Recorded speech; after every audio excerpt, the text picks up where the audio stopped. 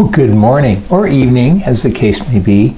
This is Jay. Welcome to the Oregon Fly Fishing Blog, where we're going to tie Bob Popovic's Jiggy Tungsten Jiggy Head fly. How's that for a mouthful?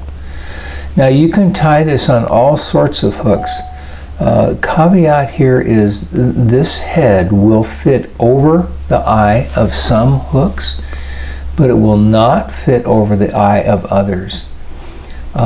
This in particular, I think, needs to be put on from the back of the hook. I think this is a small tungsten jiggy head. The large one would fit straight over the eye from the outside. It does make a difference in how you put this fly together. Now I'm putting on some lead wire there, not so much to add weight to this fly. It has plenty of weight. These are heavy heads, but to provide a little bit of stability to the head. And I'm not convinced this is, I'm not entirely convinced this is the best way to do it. What I will do sometimes, in addition to putting the lead and sliding it up in there, is I will hold the hook upright with the head down and put some UV cure in there to kind of provide a base to keep the head steady. Now, an interesting thing about these flies, I'm going to finish this fly with bucktail, natural material, but you can of course use craft fur, polar flash, baitfish emulator, all sorts of materials. You could use brushes on these flies.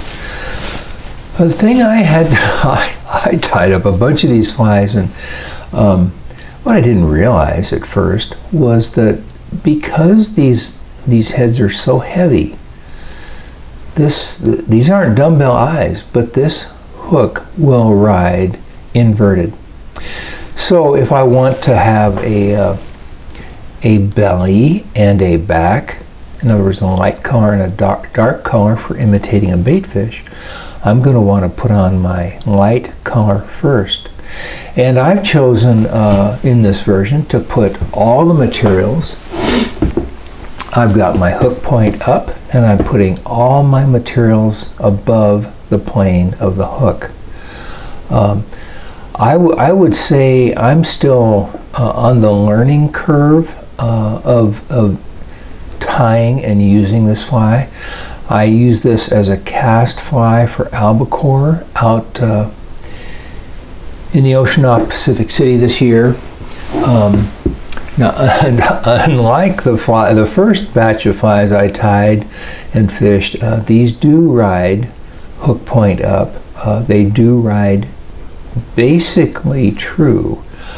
Although I will say you need to experiment a little bit. I think there's something about the way the head sits on the hook that is really important to, it's really important to try to achieve some symmetry and balance in how you're doing it. The advantage of using this head over, by the way, I'm putting on some pearl flat braid. This is a lavender pearl flat braid, just to kind of finish that bucktail off. And then I'm going to put some UV cure over the top. And I will say that the finished job I've done on this fly is not my best. The advantage of using a fly like this rather than just fly with dumbbells, it gives you a different look. It's a more streamlined look. It's a less bug-eyed look. And I will tell you, you know, when you tie closer, the dumbbells, the bead chain, the barbell eyes are a little bit back from the eye of the hook, and that's necessary the way you tie your fly. With these tungsten jiggy heads, man, that weight is right in the front. And so the jigging action of these flies is very pronounced and very, I think, very attractive to many species. It's something you don't miss. It's not subtle. So I think here comes some UV cure, and you could use a hard, you could use a flex. The later versions of this fly, when I do a better job of stabilizing the head on the hook shank, I don't wind up with that significant gap.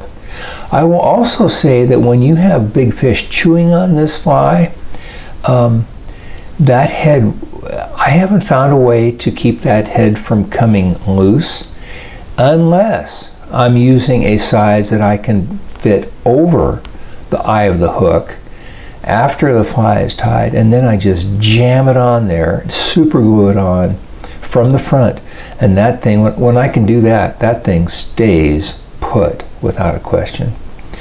So here's a fly, has a tremendous potential as a baitfish imitation with a lot of action.